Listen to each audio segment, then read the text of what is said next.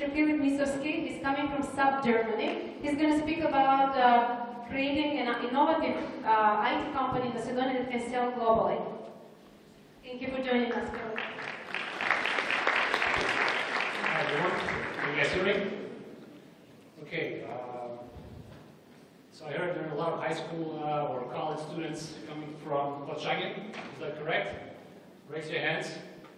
All right, awesome. So that's my alma mater. Actually, I dropped out of there. I was in high school for 2 years and I dropped out. I'll tell you a story about that. But actually, the story of mine, I'm a technologist, like the previous colleague from Oracle. And typically, we're good at creating software and selling boring enterprise software. Maybe not as good as presenters. So I'll try to be 5 minutes, so you know how much I would suck, and then you can take a break or something like that. But the story that I'm going to talk about is through my personal experiences. It's not going to be about what we're going to talk about on Friday, which is literally about the opportunity that we have here with entrepreneurs and young folks and even established companies. It's actually going to be my personal story, my personal introduction of why am I here, why am I sitting in front of you. And it's actually about 2 points. It's about success and about failure. Now, you never hear about failure. Yeah? All these successful people that will come up, you've seen a lot of them. But a lot of that behind them is a lot of failures, including myself. I love to talk about this failure as well. And the success part, I'm going to talk about how to disrupt yourself. And we'll talk about the term of disruption. And the failure part, I'll talk about the fears. I have a fear of public speaking. I'm standing here. And we'll come to it, how it developed over the years and what I'm doing about it. All right, so success. The great things about us and the companies that we work for, etc. SAP, you might have heard. If not, check it out on the website. Leading enterprise software vendor. I've been there 16 years, working in Silicon Valley, working in Israel, in the Israeli Silicon Valley, which is like the second venture capitalist market after California. And now based in Germany, in our headquarters. It's a European company. I'm very proud, being there 16 years, and I've gone through a lot of success and failure within SAP. So let's talk about the success parts. One thing that Nina, did I get your name correct, Nina? One of the things that she showed is paycheck of 5,000 euros or 30,000 dinars or something like that. This was amazing because that was my starting point, my first success. Before I talk about it, let me explain a little bit about disruption, what it means. Have you guys, you probably heard, but the whole Innovator's Dilemma book, which is quite publicized, you might have heard, yes, no? It talks about how companies disrupt themselves. And let's take Apple, you've heard it many times, but if you look at Apple's performance, if they were just in the PC business, and they did a great new PC, but they never disrupted the music industry, or they never disrupted the phone industry, the watch industry. They would have been a great company, but not valued at whatever 800 billion, 500 times more than this country's GDP or something like that. They would have done great, but not at a level they're the largest company out there in the world. What they did years and in several years, in several ways, they disrupted themselves. They went into the music industry. They said, screw the label records. They went into the phone business, and you know what? There's something wrong about this, we're going to disrupt the business, and they're not doing it in the watch industry. And by the way, all the Swiss manufacturers, they're like shaking their asses. Sorry, I'm still using my French. But anyways, so this disruption is very important also for your personal career and growth. You have to know, you have to seize that moment. I never realized that, actually, that I had these disruptions, of personal disruptions in my career that led to major growth. But when I look back, I was 15 years ago when I dropped out from China. Dropped out is a little bit more of a negative word. But actually, I won a scholarship from George Soros. It was at 5,000 euros, something like that, like a paycheck that said, you are a winner because you were whatever the smartest in math and English, and you did a great interview, impressed the people. You're going to the US for 6 months. I was like, woohoo! I was like, that is my moment. That was a disruption that took me from a linear curve of saying, hey, I would stay, going to Korchagin, graduate Korchagin, go probably to ETF, and then, do a great job, rather completely disrupt myself in a whole new environment. And you would think, oh, California and Silicon Valley. No, Kentucky, out of all places, okay? But that's not the point.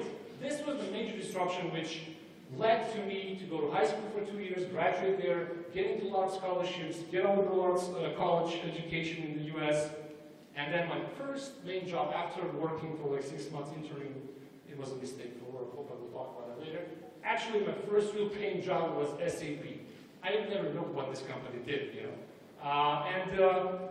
This was my second disruption. So at age of 15, I had my first disruption of going to the US, completely changing my lifestyle. At age of 21, it was a 10x disruption. Also because you're getting salary paid for your work that was worth 10x more than you were given like when you were 15. It was a whole complete new space of experiences working for such a company. 6 years later, and I have these disruptions like every 6 years for some reason now that I look back. It was a disruption because I went to Israel. I became an executive manager of a large team. And at the same time, I even invested in properties, in real estate. I realized, wow, there's actually a huge market in there. So I've disrupted myself at a 100x level. So a lot of success in my 20s that I'm really proud to talk about. And you might ask yourself, okay, so what was the next 6 years? Well, actually, it was not so much about financial or success. It was actually success about going from I to we. I mean, getting married, having a child, and actually one of the proudest accomplishments that I had in the last 3-4 years. So now let's talk about failures. Okay, cool. So success, awesome. We get it. We get how it works. And actually, there's some psychology studies that says when you're getting promoted, you have your adrenaline level going up, so you feel more self-confident. Everybody talks about self-confident, but not arrogant or not cocky. And that's all great, and your cortisol level is low. But once you start hitting failures, this is where chemistry, things happen, your hormones are changing. And that's why people don't like failures. And particularly, in Macedonia, I was raised like most of you guys, to not accept failures, or not to have to meet these failures, right? Or simply always, success, study, etc., right? So what happens when you have a failure, actually your cortisol level goes up. Makes you very vulnerable. And I had a luxury like a week ago or 2 weeks ago at a conference. We talked about Richard Branson. I saw him like 3 weeks ago, a week ago. It was a lady from our business review talking about this fascinating study of confidence and the chemistry that's going and the feeling. So when you're having a success, it's not a problem. But you have a lot of the CEOs, for example, who hit a failure for whatever reason, yeah. And then, for example, they never reappear. They never make the next thing because the failure is so high, the cortisol level is so high, they never reinvent themselves. So it's very important that you hit these failures also in your young age. In my case, I really didn't hit those in the 20s. So it really got me in my 30s, which I'm now 37 years old. And it's important to learn from them. Important to learn as early as possible. Big failure, for example, is right after I came back from Israel. Major restructuring. We worked for large enterprises like Oracle, 80,000, 100,000 people. Things changed. 2 of my levels of my bosses simply were gone. One day, I'm back. I'm no longer responsible for what I was doing before. At that point, I was running a startup here in Macedonia with friends where I invested. I lost all of it. I lost my friendship. Even my private relationship with my former girlfriend at that point in time, gone to nowhere. So major failure. I start checking my mind, my brain, my back, my stomach. I had, people can identify probably a lot of these symptoms of fear and anxiety, which are now so prominent in enterprises. Maybe not Macedonia, maybe yes, but in the whole Western world, it's like there's a whole, at companies they're sending psychiatrists to examine people. Are they doing well, and etc. So I really never felt that I had limits. So people talk about working your ass off, working hard. At some point in time, you will see that there is a limit, and you better be careful. You better be ready to accept those are limits, and how to deal with it. Another failure that I hit was after this major series of breakdown where I tried to reinvent myself. I was invited by a job interview for Microsoft, a division in Denmark for about a couple of thousand people. At the same time, when I was supposed to get married and settle down in Germany, and I was supposed to move to Denmark. And then I had to meet all these people for an interview. I felt completely unprepared. I was like, oh my God, what's going on with me? It's like, you know, I've been meeting executive CEOs during my 20s, late 20s. You know, it's not possible that I cannot meet these people. This was the conflict. This was the unreadiness. This conflict in me to say, hey, what do you want to do? Do you want to grow your personal life, you know, your family, or do you now want to chase your career and then find yourself, you know, alone at some point of time? Whatever the fears are, and I'm not justifying this is better or the other, at the same time, I hit that failure. I couldn't make the interview. I went to Copenhagen. I failed. I thought, I was like, okay, let me go for a workout. I went for a workout. Next thing, they're calling an ambulance to me because I was out of breath. That was a failure. This is a physical failure. And a lot of people have these limitations. Let me talk about the president of our technology group. This guy, when you go on stage, he's like a football player, American guy. When he talks about, he like, you know, moves the whole audience. Yet this guy is suffering from diabetes type A since 15 years ago. You would never know until he wrote a personal blog. These are the limits, the health, the physical, that major leaders do have, and they know how to deal with it. Our CEO, Bill McDermott, just about 3 months ago, at his own dad's birthday party, wakes up, tries to go for a water, falls over on a glass, loses his eye. Yeah?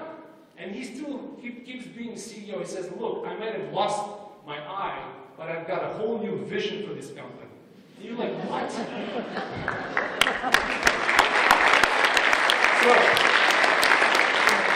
long story made short, embrace success and also embrace failure, learn how to deal with them, and wish you a very, very happy, successful career.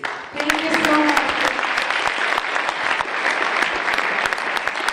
And now, we are going to invite, the questions will be reserved for the end of the session. So once the session is over, you can approach Filip, Nina, everyone else who's speaking and ask questions.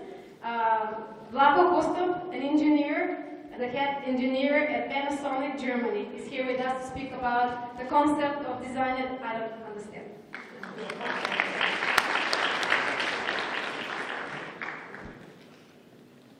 Hello.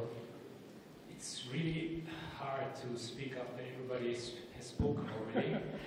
I must say, yeah, apart from this,